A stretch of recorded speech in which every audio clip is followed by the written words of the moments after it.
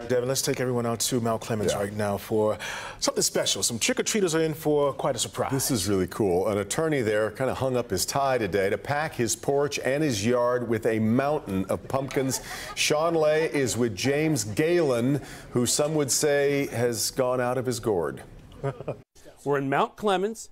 Well, okay. Something I want to show you, someone I want you to meet. This is James Galen. Usually you're over at the courthouse. He's an attorney. I'm calling him Pumpkin Man today, a Halloween, for obvious reasons. Can you guess how many pumpkins are right here? So, Sean, the way this whole thing started was we drove out to 34 Mile Road in Romeo, Planks and Miller's Farms. They got a lot of pumpkins in the field. I know the farmer out there, Mr. Miller, Jeff Miller, and we collected 160 pumpkins and put them all on the porch, 150 plus pumpkins on the porch.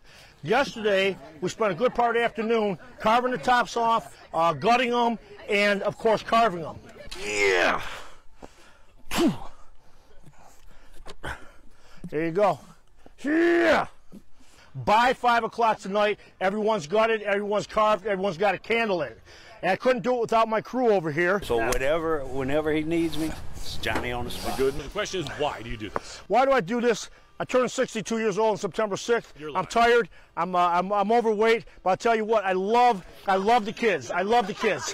What's tired and overweight have to do with it? I'm tired. Everyone's tired. Listen, I get up. I'd be in a suit and tie right now. Right, you're an attorney. Except one day a year, I make sure I set it out for the neighbors, for the kids, for anyone who wants to take a look at it. And it only lasts for a little bit. Okay, if you're in the neighborhood, James is here on Scott Boulevard, right off of Gratiot, really. That's correct. And lots of candy, lots of scares, lots of fun, lots of pumpkins. In Mount Clemens with James Galen, Sean Lay, local. Channel 4.